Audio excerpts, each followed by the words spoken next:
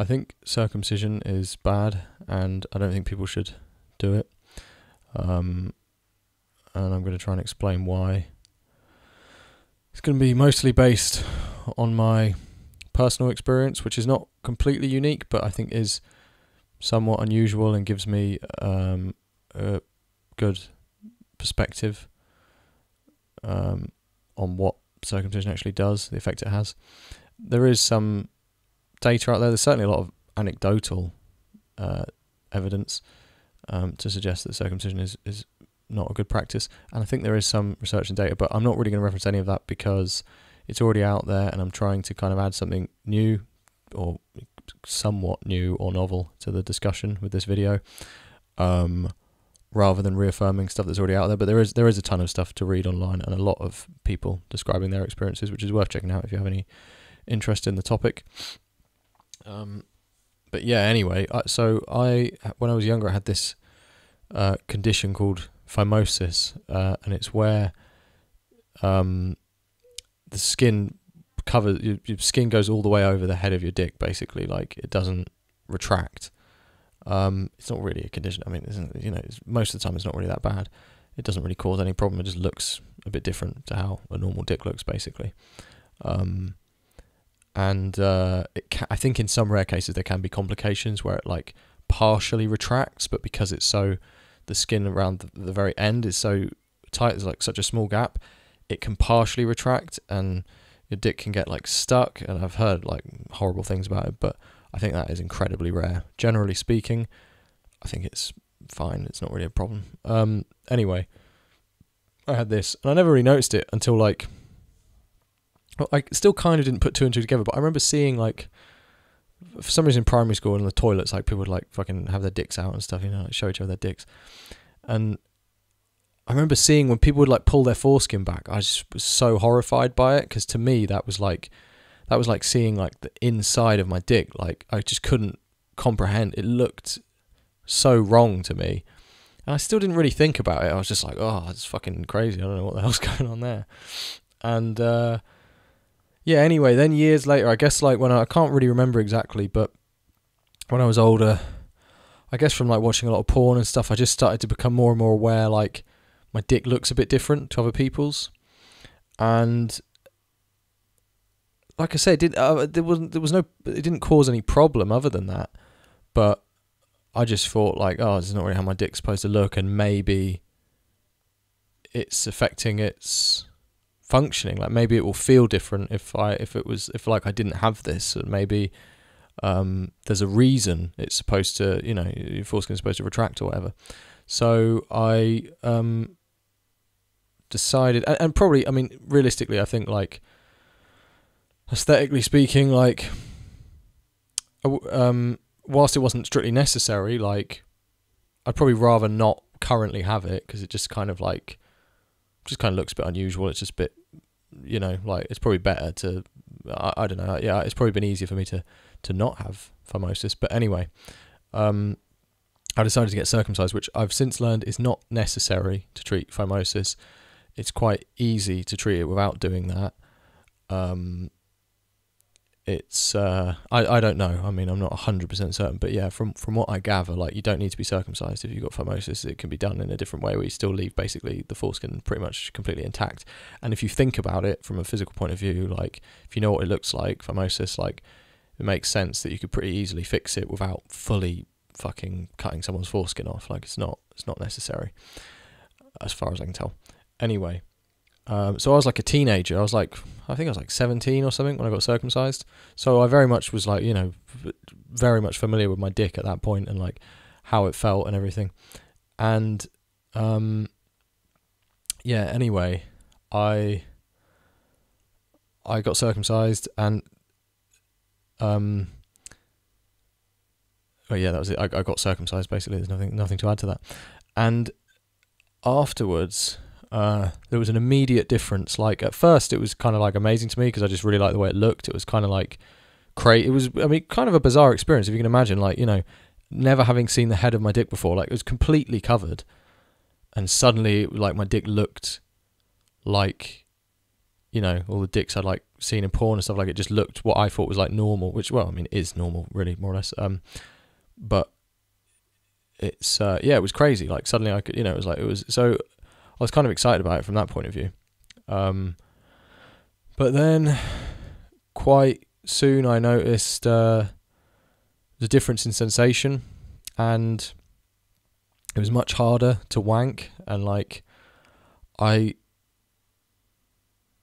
couldn't do it in the same way that I used to, and it was kind of like I needed kind of like friction, and for some reason I got into the habit of using like cloves, like t-shirts and stuff, and kind of like sort of like chafing my dick with them just to get some sensation, because it was quite hard to do so otherwise. And it was uncomfortable. And then from having the head kind of exposed all the time when I was walking around and like rubbing against my pants and stuff, first of all, that was uncomfortable in itself. Like suddenly it was like uncomfortable to walk around. And then also it was quite rapidly starting to lose sensitivity and kind of like drying out and stuff. And I could feel this process taking place. It happened fairly quickly. It didn't take long really for this to happen. And also it was very noticeable. It was like, just a literal decline in sensitivity. This wasn't kind of, it wasn't hard to spot basically. I don't remember exactly how long. I think I just kind of accepted that as somewhat normal. Not as somewhat normal, but just, I don't know. I wasn't, in spite of deciding to get circumcised at 17, I wasn't like super proactive, I guess. Being the age that I was, generally speaking, I wasn't like super proactive about life. So I kind of just ignored it, I guess. I don't know. I then got into a relationship, and it's not like I had I still enjoyed sex and stuff, but like I went from when I was younger, like being like enjoying coming like a little bit too much, let's say, to like it could sometimes be quite hard, like like it sometimes take me quite a long time, and I think there's a notion in porn like that if you're a man, like you should like fuck for hours without coming or something, and like that's kind of weird and a bit fucked up, and like I don't really think that's how sex is supposed to be.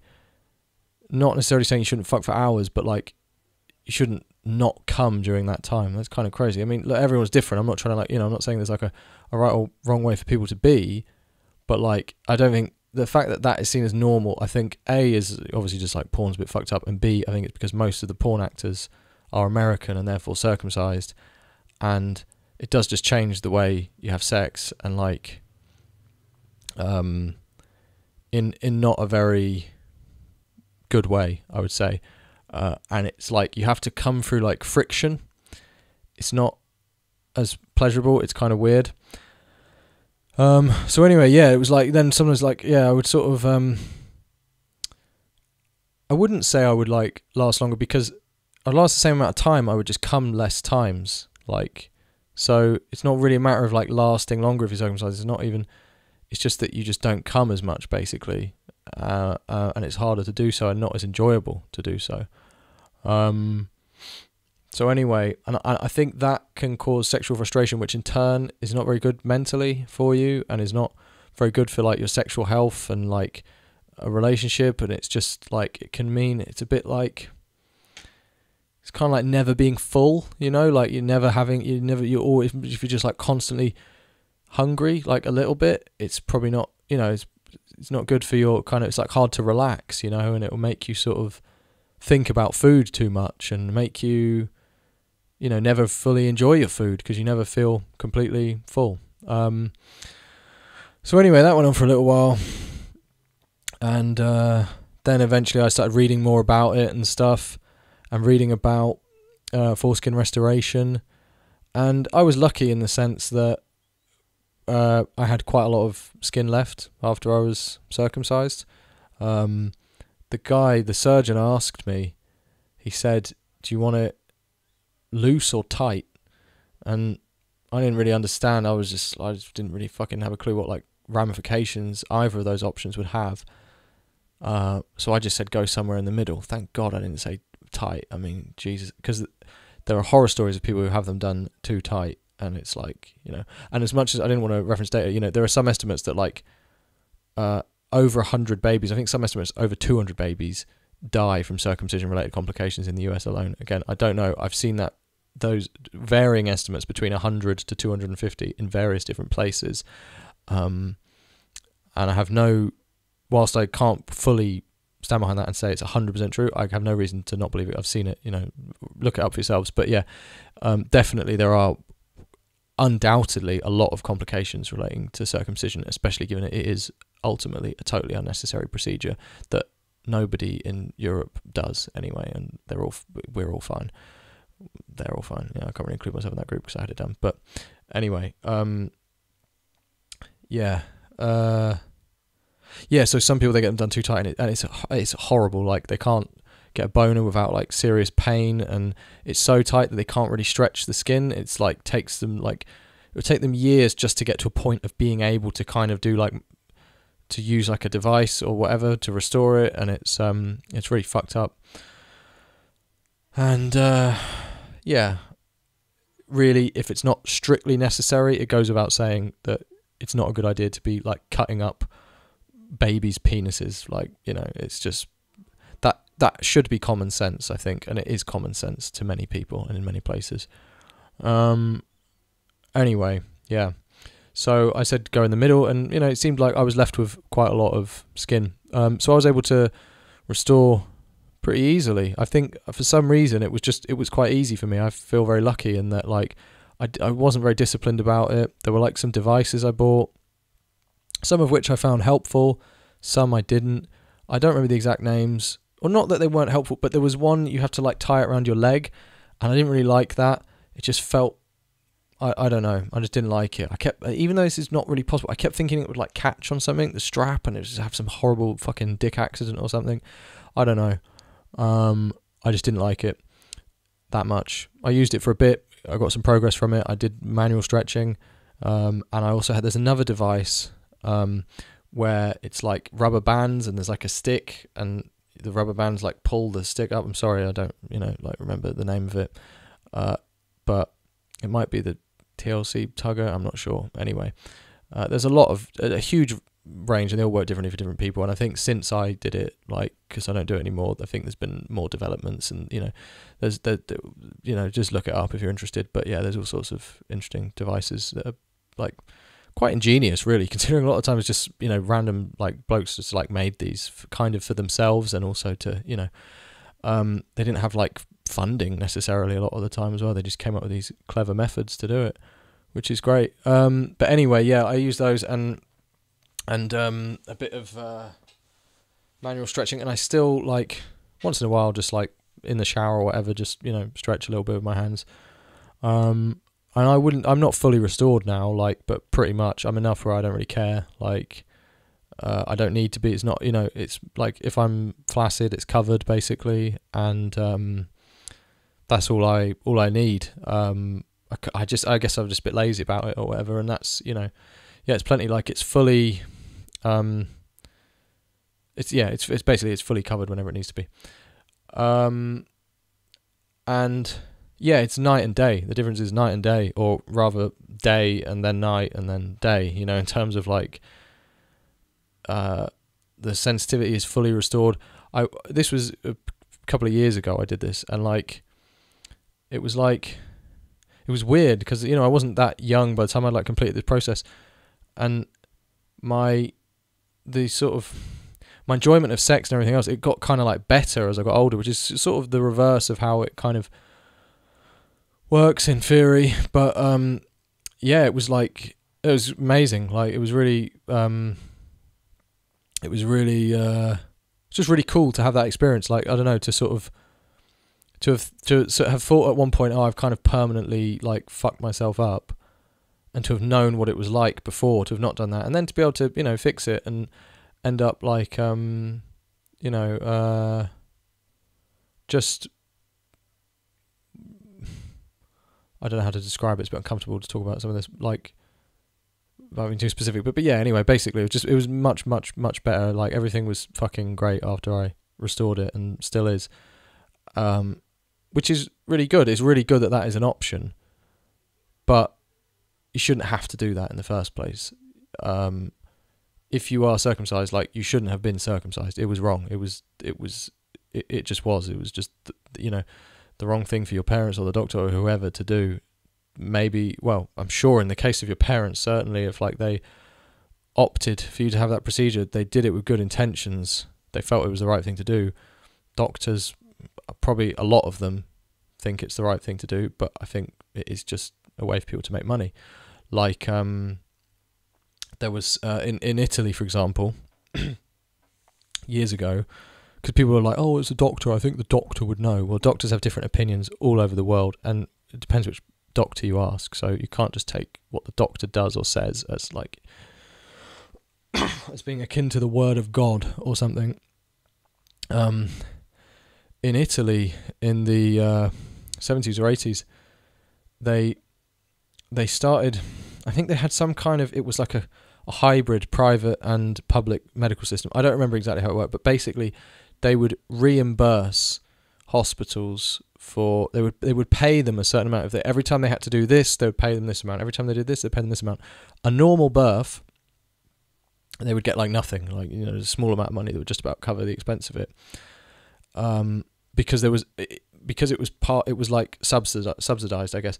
But then also there was a bit of margin for profit or whatever. So then for a cesarean, it would be a much larger amount of money because it's a more complicated procedure, I guess. And so they would give them a lot more money, and even relative to the complicatedness of the procedure, it was still a much greater and more appealing sum of money, and easier money for that hospital basically. And the result of this is known as like the Cobra effect. This happens a lot of times. The original Cobra effect is quite funny and interesting to look up as well. Like, you quite likely know what it is already, but look it up if you haven't. It's a pretty funny thing, and you see this happening a lot. And the number of cesarean births went through the roof. Like, suddenly everyone was being given cesarean. Suddenly everyone needed it. It was important for everyone to have this done. And a friend of mine who's Italian, he said when he was younger in his class, like, there was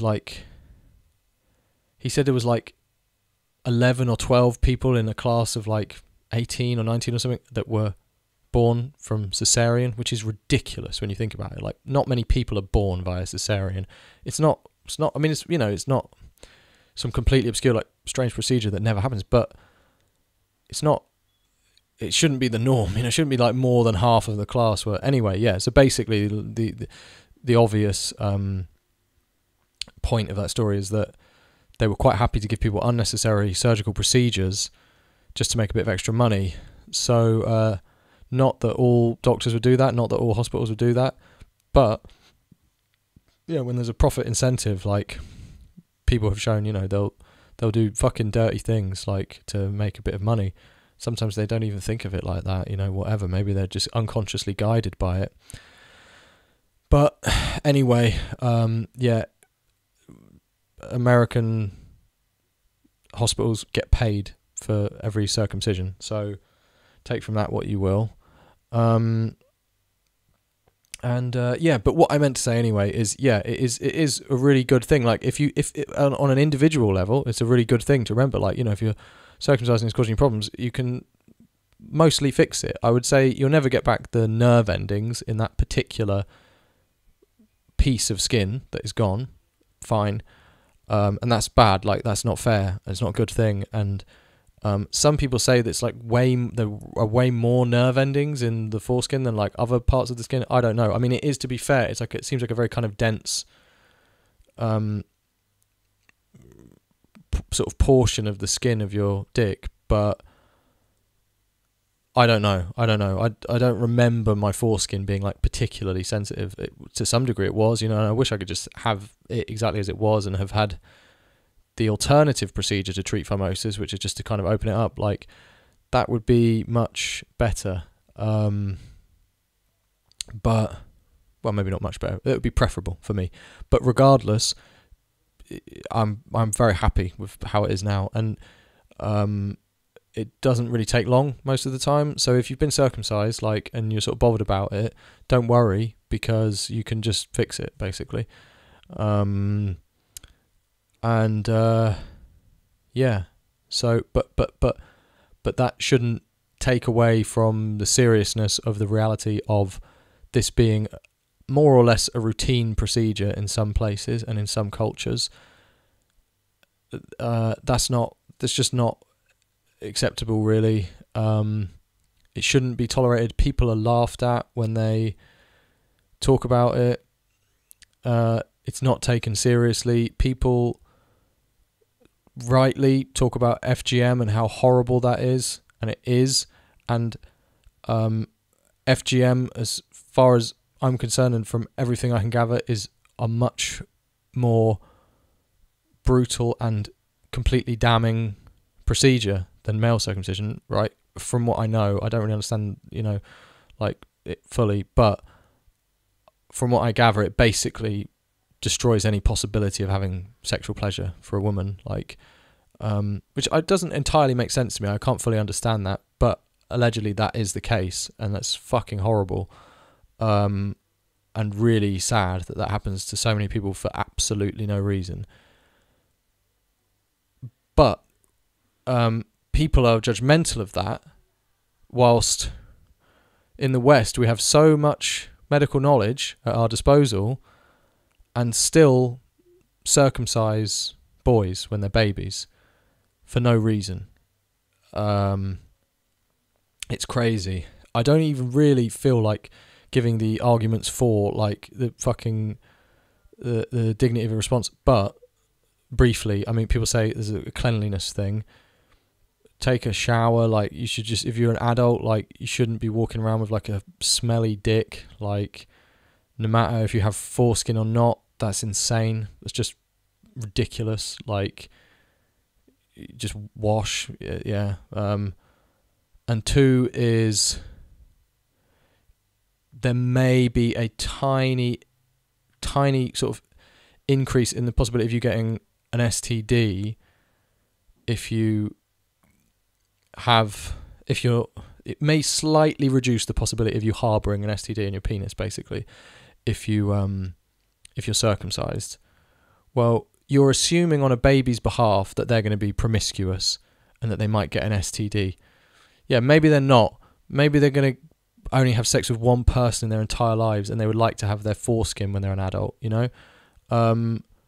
Also, okay, if there's a tiny... If we're talking an epidemic and everybody's dying from some disease and this is the... Okay, well maybe there's something we have to think about. But you're talking about a tiny reduction in the possibility of something which is generally speaking quite rare, and in most instances with most types of those diseases, it's not hugely serious. Some of them are terrible. I'm not denying STDs, and in fact it seems to be a growing issue and something that could escalate out of control. But this is some specific types of STDs. There may be, and I think this might not even be true. I don't think it's even conclusive evidence. And it's well, you could then argue that we should cut women's breasts off to stop them getting breast cancer. It would reduce the likelihood of them getting breast cancer. But we're not going to do that because it's fucking sick. We shouldn't do, there are a lot of parts of you that you could mutilate in order to reduce the risk of, you could take off large portions of your, I don't want to get melanoma, so I'm going to fucking shave my skin off. It's just insane. That's not a normal reason to do something so drastic. It's also done to babies without anesthetics, and people say, oh, they're fine. Well, how do you know they're fine? They can't tell you. They forget it by the time they're older. No one remembers being a baby. it doesn't mean it's not traumatizing. It doesn't mean it's not horrific. And it doesn't mean necessarily, I don't know, but that might have some effect psychologically on them, like when they're older. At the very least, anyway, as is pretty well documented and is common sense and is scientific fact, it has a significant impact on them physically. Another important thing to note in that regard, in terms of sex, and the reason it's important, it's not just because it covers the head of your dick and makes it more sensitive. It's also because when you're having sex, like, you're not just essentially if you're circumcised, it's essentially like being a dildo, basically, which is just like an object. It doesn't move. It's just completely, and the only motion that it experiences is the motion of going in and out. And that is the same with a circumcised penis, basically. But when you actually have foreskin, you're not just going in and out of like the vagina or the arse or whatever you're doing, you know. You're also going in and out of your own skin. Like it's that is also it's a completely essential part of sex, really. Not just for the man, by the way, like or the giver or whatever. Like, that's really important actually for both people. Like, it feels totally different from both sides. So it's a hugely, hugely, hugely important part of sexual functioning, basically. And it's insane. Yeah, it's crazy to take that away from people before they even have a chance to decide. And if it is so important that you're worried about them getting STDs, and well, let them elect to have it done when they're older. It's horrifying, like, to impose that, not only that procedure, but that belief and that kind of expectation on a baby. It's disturbing. Yeah, if you're having kids in the future or anything, please don't do this to them. Read about it and just like understand how unnecessary it is, and that in huge swathes of the world, like, nobody does it and they're fine. We're not all walking around with like crazy levels of STDs and fucking smelly dicks, and like it's just completely normal. It's completely normal in Europe to not be circumcised, because it is normal to not be circumcised. So yeah, and like I said, if you are circumcised and you don't think it's a problem, you think it's fine, well, consider that your perspective is somewhat limited if you were circumcised from birth.